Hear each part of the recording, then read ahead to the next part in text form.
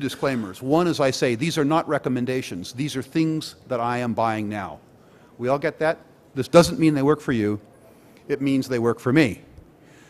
The other thing is that I have been trained in public speaking to always give the audience what they want. Always. And what this market wants is an excuse to sell things, not to buy them. So I'm going to tell you about 3 stocks, and I'm going to give you 3 or 4 reasons each why you shouldn't buy them. Right? I'm going to give the audience what they want. And then maybe, having made you sick, I'll make you well. And then it'll be your decision as to whether you want to buy them or not. The first one is Ivan Platts. How many people here know Ivan Platts? Let me give you the overview.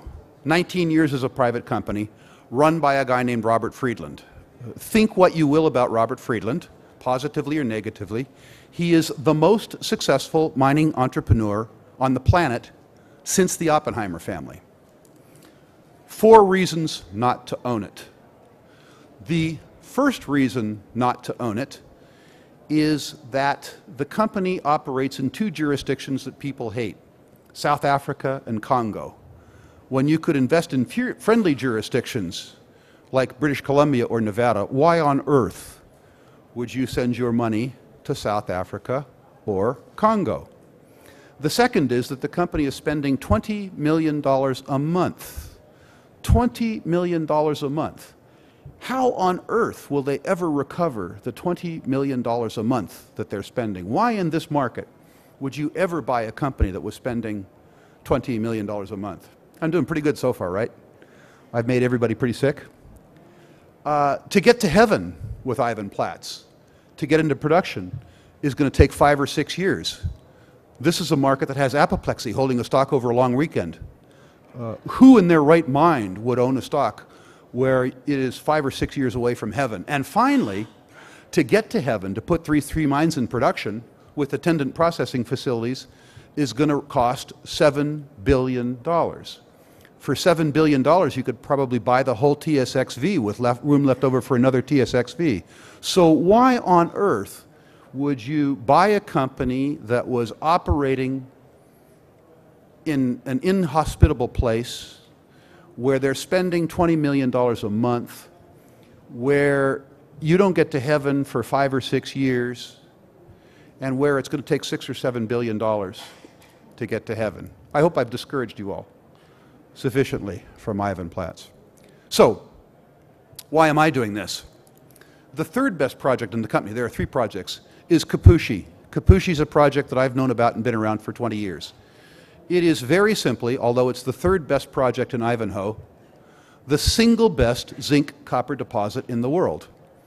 In other words, the worst property in this company is the best property of its type on the planet. Period. Full stop, bar none. Simple declarative statement.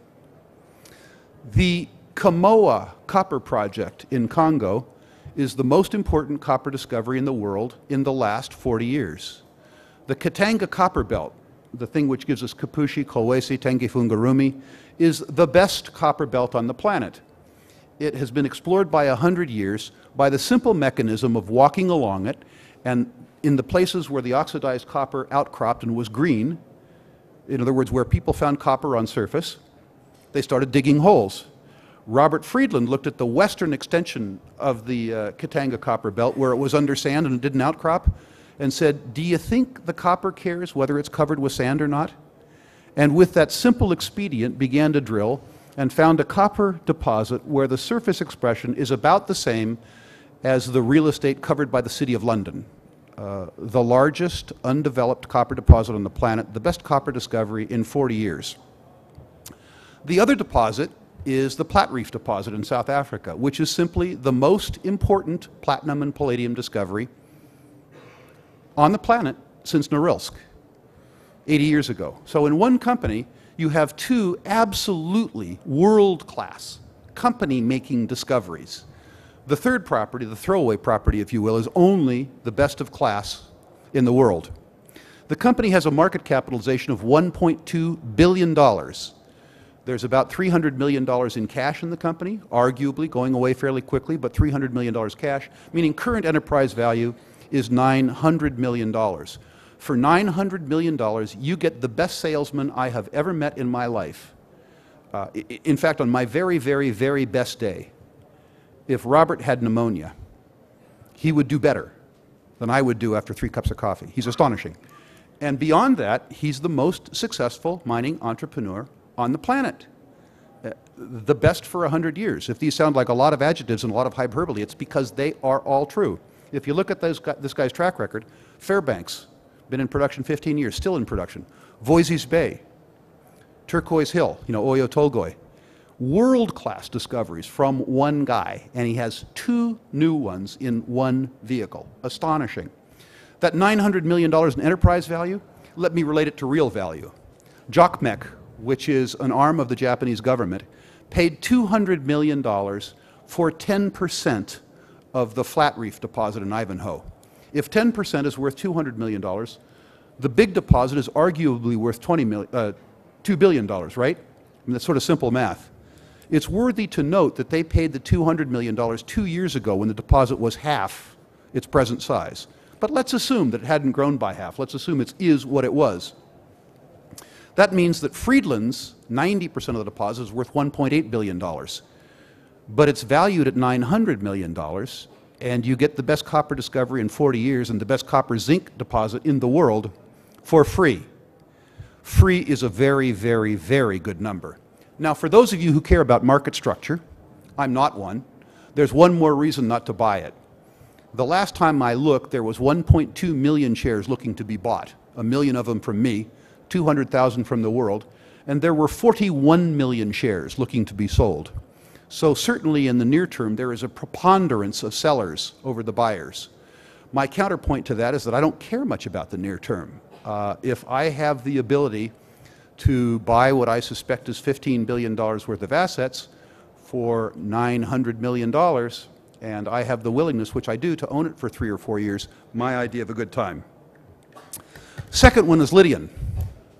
Let's do 3 reasons not to own Lydian. Right? Remember, you give the audience what they want, and this audience is looking for an excuse to sell, so I'll give it to you. The project is in Armenia. Armenia doesn't have mining laws. Most people who know about gold and silver can't spell Armenia. And in addition to being in Armenia, it's in a part of Armenia in the far south with some fairly unsavory neighbors. People like Iraq.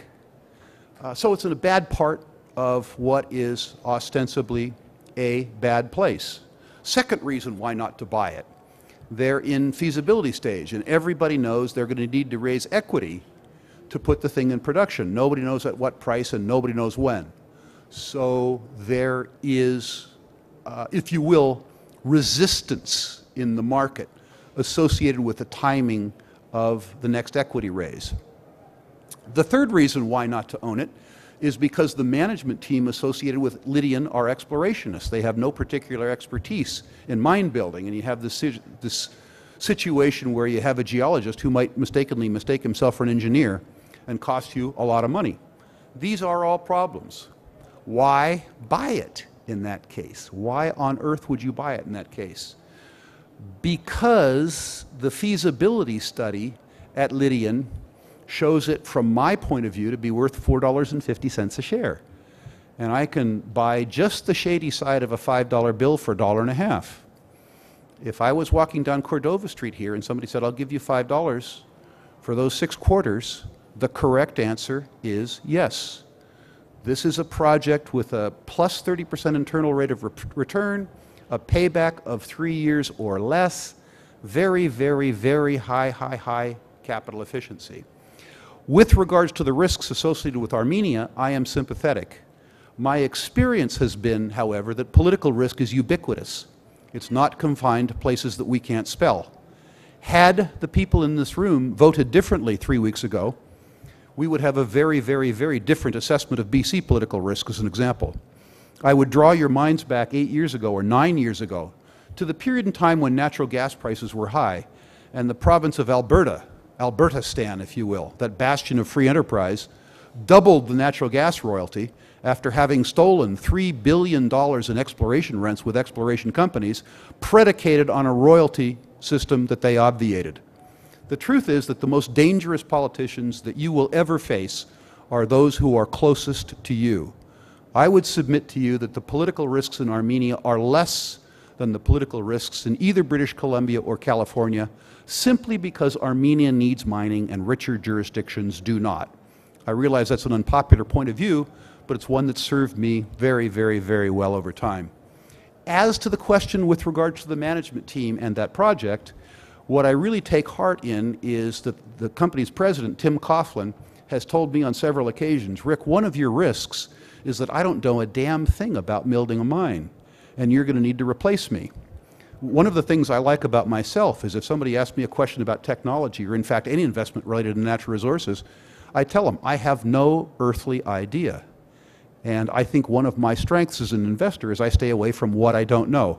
And Tim Coughlin has described as a risk to me and a risk to him the fact that if they build this thing, if they don't get taken over, he's going to have to fire himself. That very self-understanding, from my point of view, obviates some of the risks associated with Lydian. Finally, and this is really crass, but I'm going to do it anyway, the third stock I want to talk to you about, and I could give you a whole bunch of reasons why not to own this one. I mean, I could give you a catalog of reasons because I know it so well. The third one is the place I work, Sprott Inc. Why would you want to buy a place where the thought leaders, Mark Faber, John Embry, Eric Sprott, Rick Rule, are 71 years old, 70 years old, 68 years old, and 60 years respectively? I mean, Christ, the leadership is dying. Literally, not physically. You know, in a human resources business where all of your nameplate human resources are about to go out feet first, why would you do that? And the business is unusually dependent on natural resources, 100%.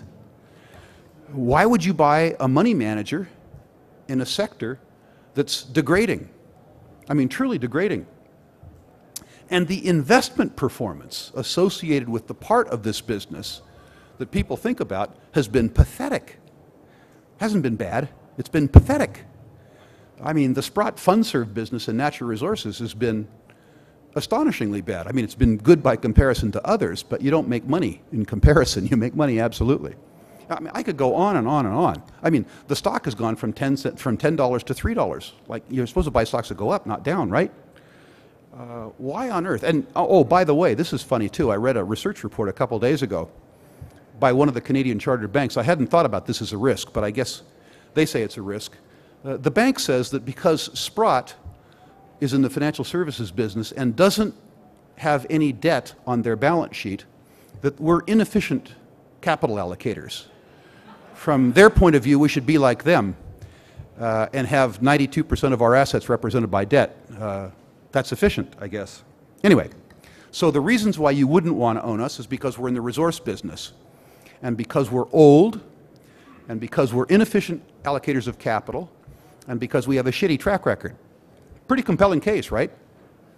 So let's examine that. There are 200 people in Sprott, not 4. And I can tell you from personal experience that our bench strength is unbelievable. There are 4 people at the top who get the credit, and there are 196 people below us who make us look good. And we are doing everything we possibly can to surface these people in terms of reputation and any other way. Anybody in this room not get Sprott's thoughts, our e-letter? Get it. Get it. You get the best ideas from Sprott 3 times a week, and by the end of June you're going to get them 5 times a week, and you're going to get them free. Now, make no mistake, in return for getting this stuff for free, we're going to occasionally propagandize you about paying for some of our services.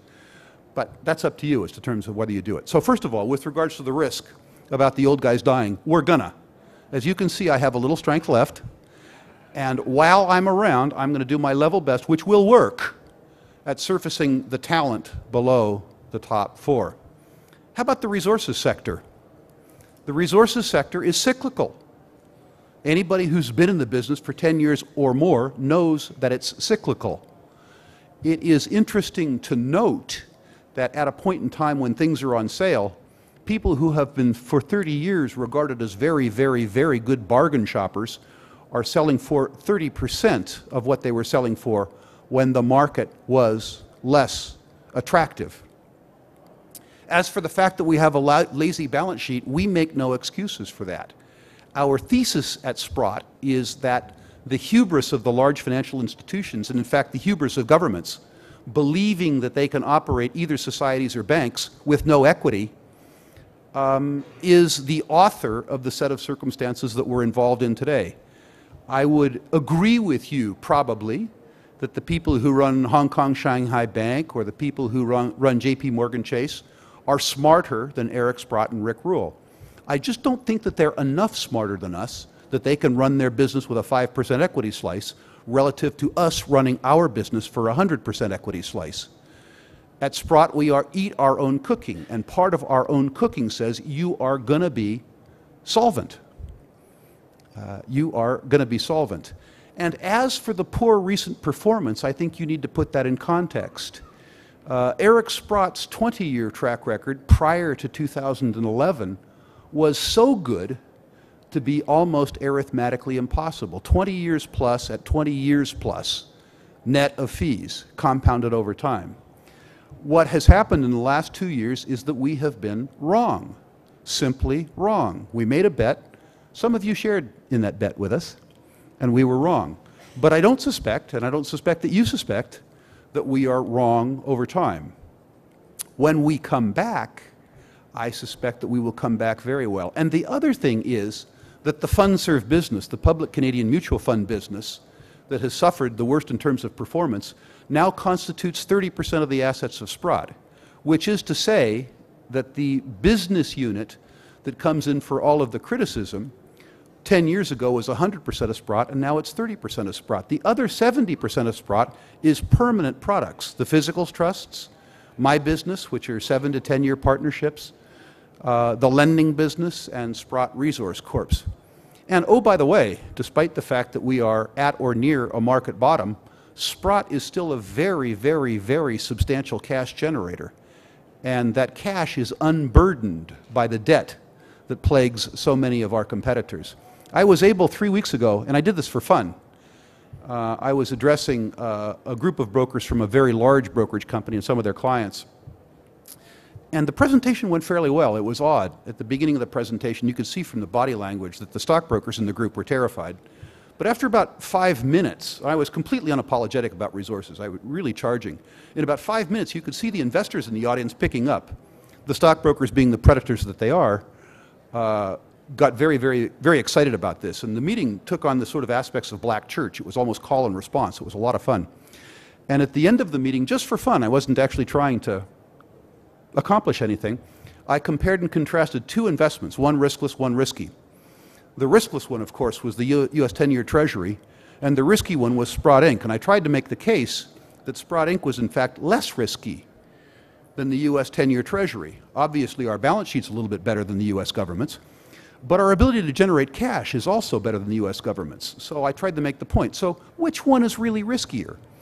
A 10-year unsecured obligation of what is by conventional GAAP measures an insolvent issuer that yields 1.75%, or a business that's regarded as a thought leader, generates substantial free cash, is debt-free, and pays you 4%. The choice is fairly clear. And so I'll leave you with that on Sprott. How much time do I have left? I have 10 more minutes. So I've given you 3.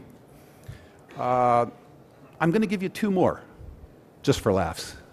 I'm not going to follow the old format, which I did to amuse myself, which is tell you why not to buy it, as opposed to tell you why to buy it. I'm just going to tell you why to buy the next 2, and then we'll probably have some time for Q&A too. The first is one that I manage, the Sprott Physical Platinum and Palladium Trust. How many people here haven't heard my Platinum and Palladium thesis? Okay, well, simply put, platinum has all the attributes of any other kind of bullion, except it's better. Gold and silver, I think, should go up, but platinum and palladium, I think, must go up because of supply and demand. There is almost no above-ground supply of platinum, unlike gold or silver. So the only supply you need to concern yourself with is new mine supply or recycling supply. And that supply is very constrained because platinum and palladium only come from 3 countries, South Africa, Zimbabwe, and Russia. The global platinum and palladium industry does not earn their cost of capital. Because they don't earn their cost of capital, They can't pay wage increases, which they must pay. They can't pay increased taxes, which they must pay. And they can't fund sustaining capital investments, which they can't fund. This isn't something that's going to occur 2 years from now or 3 years from now. Platinum production in South Africa has fallen by 19% in 6 years. This isn't something that's going to happen. It's something that has happened. At today's platinum and palladium prices, the world runs out of platinum and palladium. It's that simple. The price must go up. And importantly, it can go up, because the utility associated with platinum and palladium to its users is very high. The political trade-off is platinum or smog. On a global basis, there is incredible pressure for higher, not lower, air quality standards. And the air quality standards that we enjoy today are a consequence of the application of only $200 worth of platinum and palladium per vehicle.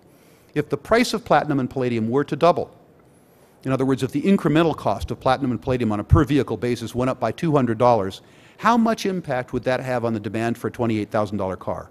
My suggestion is none. Hence, price must go up. Price can go up. If price must go up and can go up, price will go up. What could go wrong with a thesis? 2008 style liquidity collapse, where automobile demand falls apart. That is your real risk. If that happens, your shareholdings in Sprott Physical, Platinum, and Palladium will be the least of your concerns. The least of your concerns. The trust is also unique in another way. Well, it's unique in two ways. It trades at a discount to the spot price of platinum and palladium.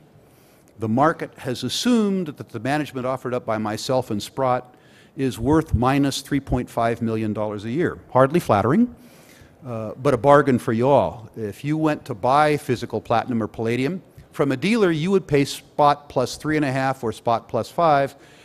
And with the Sprott brand, you get to buy it at a discount of 1.2. Further, for American buyers, Sprott Physical Platinum and Palladium is tax efficient. If American buyers buy either the ETF or if they buy the physical, and if my thesis is correct and they make money, they pay tax at the collectible or ordinary income tax rate. If they buy Sprott Physical Platinum and Palladium Trust, because it's structured as a trust, they pay tax at the capital gains rate. I don't know your feelings for the U.S. government, but I think it's practical and patriotic to pay the bastards less.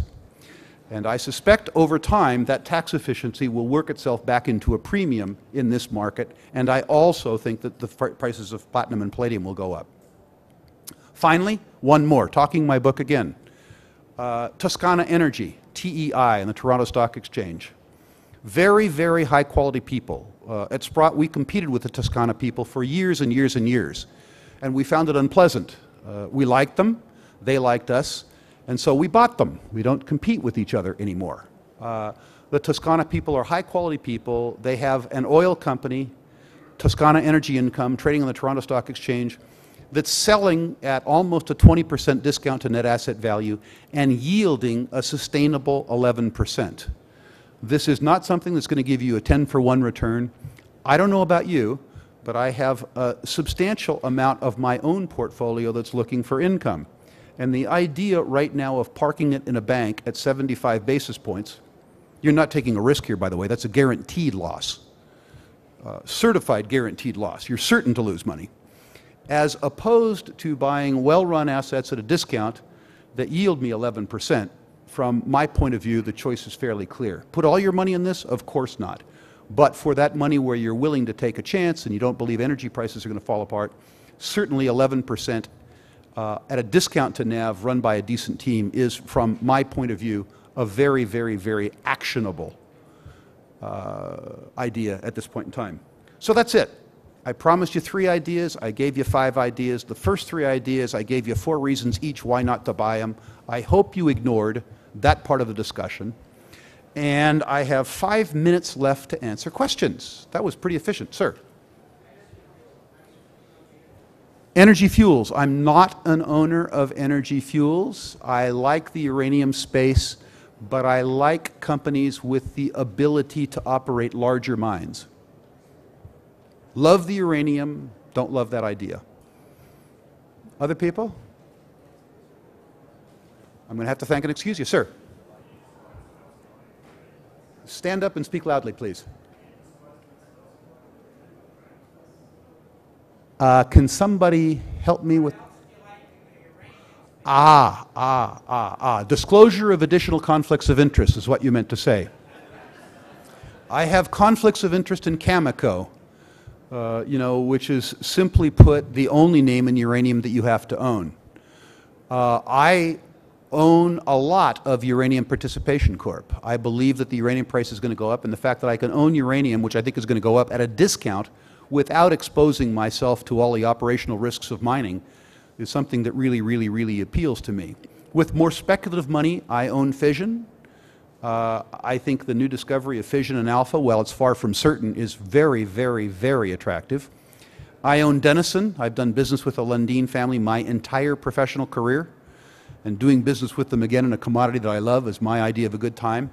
And finally, I own lots of a little junior called Rockgate that has a 25 million cash in the till and a 23 million market cap, and what is now a 30 million pound deposit that I hope becomes a 50 million ounce deposit. Those of you who care about strange places should note that it's in Mali, so it might not be suitable for people with a different view of political risk than mine. Other questions? Somebody on this side that I can see? Yes, ma'am. Symbol for Lydian? The lady asked the symbol for Lydian, which is LYD on the Toronto Stock Exchange. If you have the ability, because Lydian trades in London, Australia, and Canada, you're often wise to price compare between markets with Lydian. Sir? Strategic Metals, I'm no longer a shareholder of Strategic. It gave me everything I wanted. Strategic and Attack were, it was Christmas twice in one package. It was truly spectacular. Strategic has now varied from the prospect generator business model with all that cash to sole risk exploration. And using my money for exploration as opposed to using somebody else's money for exploration is not my idea of a good time. In the exploration business, I like the prospect generators, and the prospect generators. And, they're what I would call recidivist generators. I like the people. They made me a boatload of money, and they're high-quality technical people. But their business plan doesn't get my money. Sir? You mentioned Attack in the same voice. Attack is also gone? Attack exceeded every level of greed I had.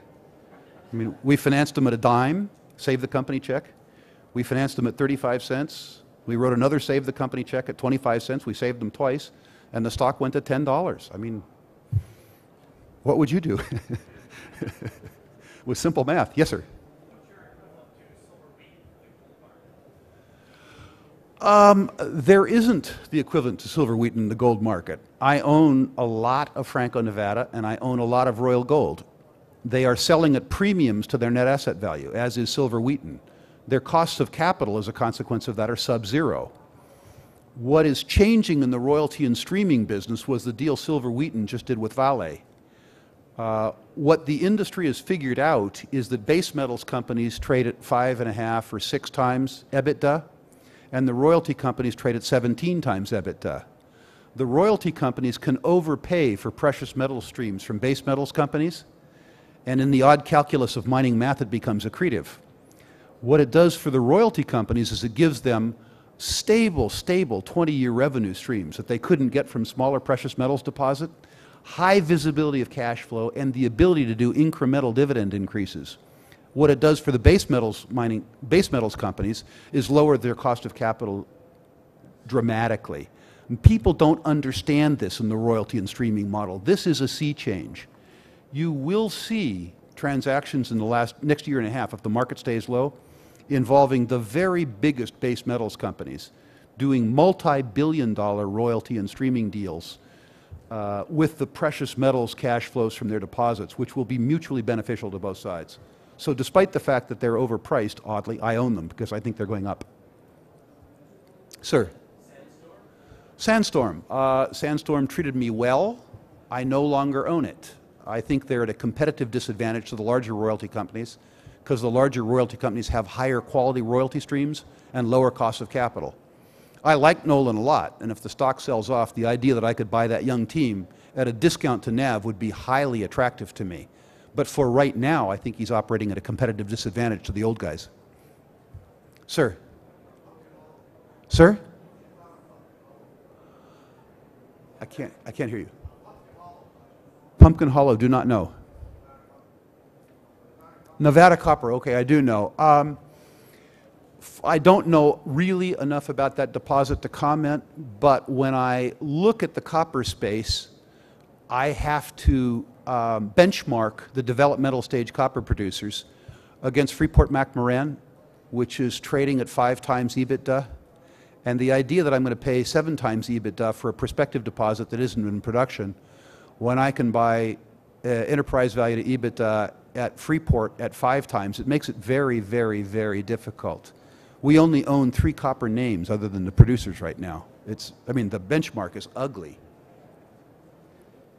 Sir? What do I think of Colorado Resources? What this market really needed was a big Canadian discovery, grassroots discovery, that I owned the hell out of. They got the first one, but they missed the second one. I think it's tremendous. I didn't see it because I don't fund sole risk exploration. I think the whole spectacular. I think it's great for the industry. I think it's nice that an honest, competent team got lucky as opposed to some other kind of team. I think it's spectacular. I think it's tragic that I didn't own 20% of it. With warrants. Sir? New Strike Capital is owned by the Lundins. I don't fund sole risk exploration. If New Strike got to the point where it was selling at 20% of tangible book, in other words, if I could supply them capital, enough capital to answer the unanswered question at a substantial discount to all the schmucks who came before me, with a full warrant, which I fully suspect in this market I'll be able to do, although maybe not in that name, the idea that Lucas would let me fund him at an 80% discount to the price that he paid, his wallet relative to mine, that seems unlikely. But I would do it in that set of circumstances. It's just unlikely. Ladies and gentlemen, I really, really, really want to thank you for the time and attention that you've paid me. Before you go away, there's something I have for you for free, which is Sprott's Thoughts. Free is a very, very, very good price. I have to get off stage because somebody has to follow me. I'll be at a booth right next door if you have any more questions. Thank you for your time and attention. I hope I make as opposed to cost you money. I hope you pay attention to the reasons why not to buy these stocks, and I hope you disregard them. Thank you.